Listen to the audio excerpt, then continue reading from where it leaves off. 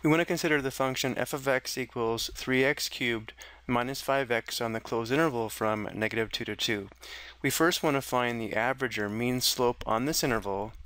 Then, by the mean value theorem, there exists a value c in the open interval from -2 to 2 such that f prime of c is equal to the mean or average slope.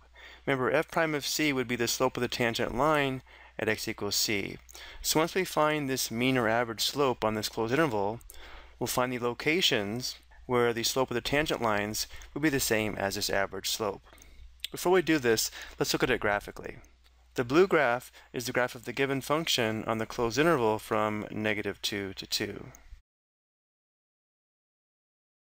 The slope of this red line passing through the point when x equals -2 and the point when x equals 2 would be the mean or average slope. And then our goal is to find the x values on the function where the slope of the tangent line would be the same as the average slope of this red line. And notice how, looking at the graph, there should be two locations where the slope of the tangent line would be the same as the average slope. There's a point here where the slope of this tangent line is the same as the average slope.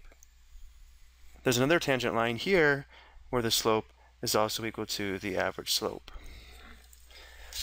So let's begin by finding the average slope on this closed interval. Remember, the slope is equal to the change of y divided by the change of x. So in this case, the change of y will be the change of function values.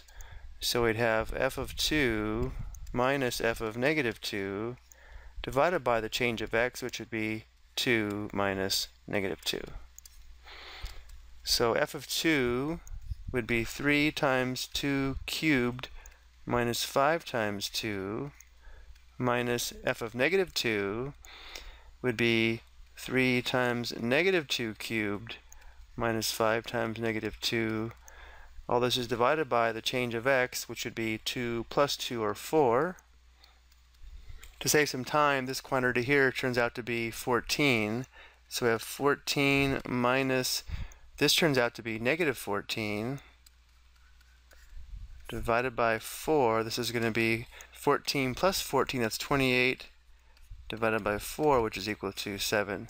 So the mean or average slope on this closed interval is +7. And now our goal is to find the values of c in this open interval where f prime of c would be equal to 7. To do this, we'll find the derivative function, set it equal to 7, and solve for x. So f prime of x is going to be equal to the derivative of 3x to the third, that would be 9x squared, minus the derivative of 5x, that'd be just -5. We want to know when this would be equal to 7. So to solve this equation, we would add 5 to both sides. That would give us 9x squared equals 12. Divide both sides by 9. So we have x squared equals 12 divided by 9, which does simplify, but since 9 is a perfect square, I'll leave it in this form. So we have 12 divided by 9. And now we're going to square root both sides of the equation. Notice how we are going to get a positive and negative solution here. So we have x equals plus or minus the square root of 12 divided by the square root of 9, which is 3. But the square root of 12 does simplify. The square root of 12 is equal to 2 times 2 times 3. Here's a perfect square factor. So this simplifies to 2 square root 3. So we have x equals plus or minus 2 square root 3 divided by 3. So there are actually two values of c that we're looking for. So we'll say c sub 1 is equal to -2 square root 3 divided by 3, and c sub 2 is equal to +2 square root 3 divided by 3.